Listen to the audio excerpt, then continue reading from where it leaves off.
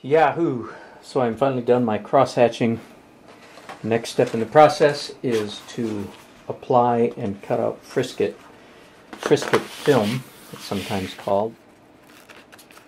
It's like a large sheet of low-tack Scotch tape. And one of the challenges is to apply it without getting bubbles in it,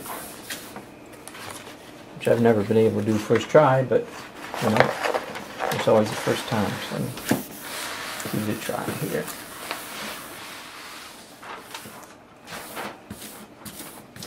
Not bad. Actually, the bubbles rub out pretty easily. So what I have now is my drawing with a sheet of very thin, sticky plastic over the whole thing. And the task before me now is just about as tedious as the last task.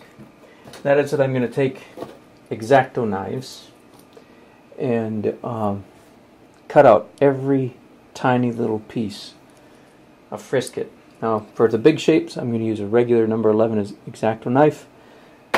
But for curves, I would use this inexpensive swivel-headed knife. Can you see that? Except that I have an expensive swivel-headed knife. It works even better. The problem is, this is not manufactured anymore.